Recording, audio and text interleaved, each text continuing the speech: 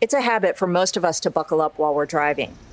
But what about when we ride in the rear seat of someone else's car, or use Uber or Lyft? The Institute survey found that full-time belt use is lower in the rear seat, and that's especially true for people who primarily get around by taxi or ride-hailing service. Less than 60% of people who said they frequently take taxis or use ride-hailing services said they always wear their belt. People who reported buckling up less often were asked for their reasons. A quarter of respondents said they believe the rear seat is safer, so using a belt there is unnecessary. If you're not belted in the rear, you're putting yourself at risk, and you're also putting other people in the vehicle at risk. People belted in the front seat can be injured or killed by unbelted occupants in the rear flying forward in a crash.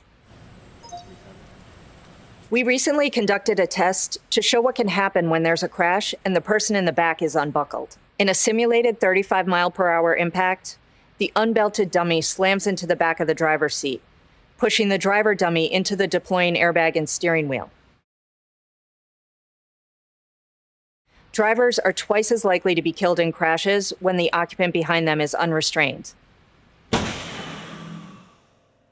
All but one state requires adult front seat occupants to use safety belts, but rear seat passengers are covered by laws in only 29 states and DC. Only 20 have primary enforcement, which means a police officer can stop the motorist for the seatbelt violation alone. Stronger laws would help, but technology could also boost belt use. Studies show that persistent belt reminders are effective at getting front seat occupants to buckle up.